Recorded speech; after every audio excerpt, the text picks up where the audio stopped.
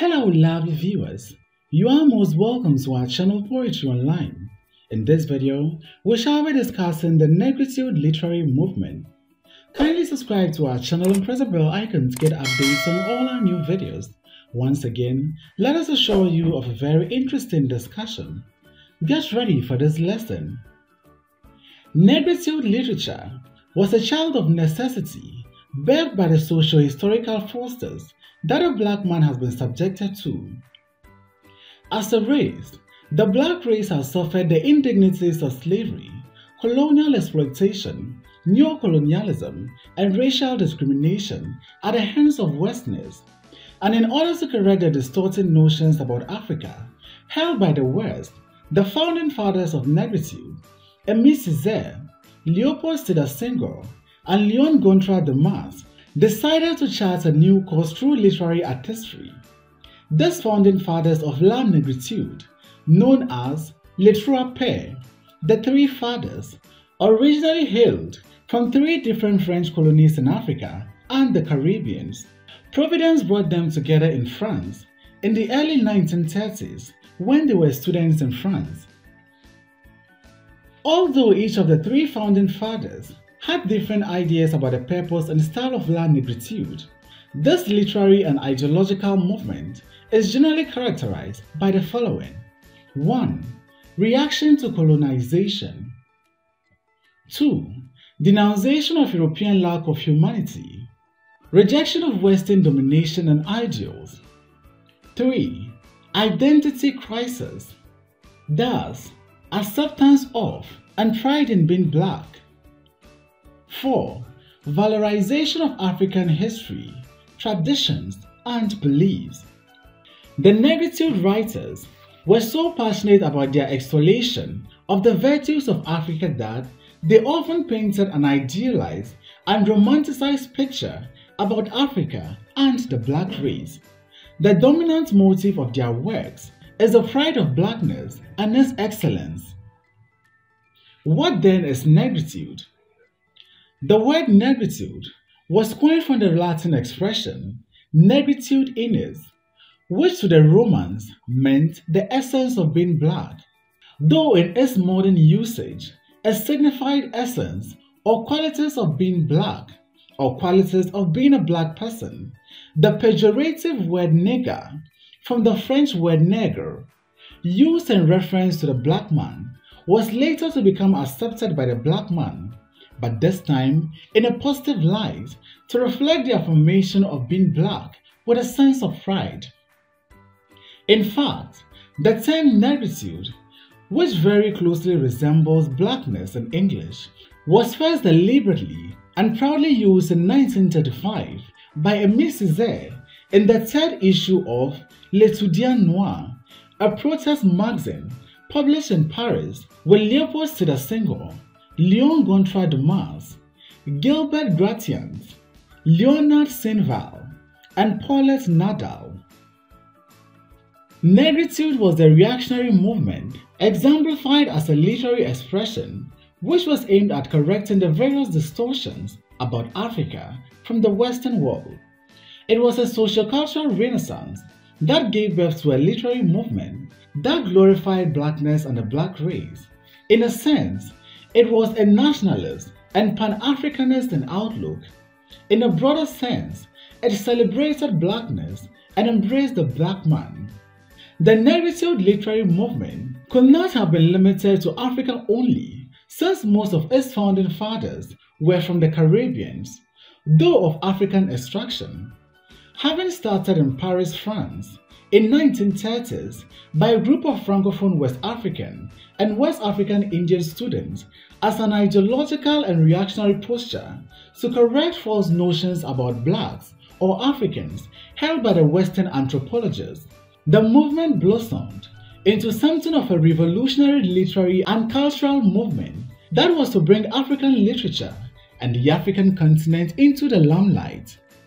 Herta Kalbeck sees negritude from two perspectives, thus, broader and narrower view. In his broader view, he sees negritude as a literary ideological movement begun by French-speaking black intellectuals as an important and comprehensive reaction to the colonial situation. Africans and blacks around the world were influenced by the Black consciousness movement, which rejects the political, social, and moral domination of the West. The narrower definition considered negritude as the writings of Black intellectuals who affirm Black personality and redefine the collective experience of Blacks. The dominant theme of this literature is the passionate praise of the Black race. It painted a kind of romantic myth of Africa as a victim of colonialism in all its social, moral, and psychological implications. The movement rehabilitates Africa and all Blacks in its repudiation of European ideology that considers the Black as inherently inferior to the whites. Historical antecedents. It is a fact to claim that negritude as a literary movement was a reactionary art form that was necessitated by historical developments in the world at that time. Historically, the Black race has been a victim of oppression and mindless denigration in the hands of the white race. As a continent, Africa's history has been characterized by three phases in the evolutionary development, thus, the pre-colonial, the colonial, and the post-colonial experiences. Literature from the continent attempted to explore each of these significant phases. Negritude literature emerged on the world stage as a result of some historical antecedents that helped to shape its form and theme. Emerging from the dark days of slavery in Europe and the New World, the Black man began to vehemently assert his position in the world. The abolition of slavery and slave trade did not give the Black man a complete freedom from the negative perceptions by the Western world. The basic philosophy of negritude was the reconstruction, through art, of the image of Africa, with a view of correcting the various distortions from the Western philosophical discourses. Most negritude poems and works sought to revive through literature the cultural values and identities of Africans and to praise the ancestral beauty of Africa through the renunciation of whatever is Western. This ideology sought to emphasize the value of the civilization of the African world and the contribution of the Black man to human civilization. Let's now look at some proponents of the negritude literary movement. Leopold Sédar Senghor, 1906 to 2001, born in Senegal, educated in Paris, friend of Aimé Césaire, served in French army during the Second World War, spent 18 months in German prison camp, represented Senegal in French National Assembly, led Senegal's independence movement in 1960, first democratically elected president of Senegal, and held presidency for 20 years. Artistic works: Naked Woman or Black Woman. I will pronounce your name Nayat. Chant d'Ombre. Cher Frère Blanc, which means Dear White Brother.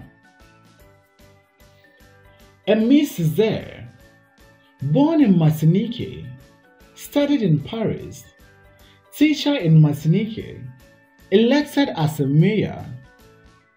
Artistic works: At the Locks of the Void, Notebook of a Return to the Native Land, To the Serpent, The Woman and the Flame. Léon Gontran Dumas, 1912 to 1978.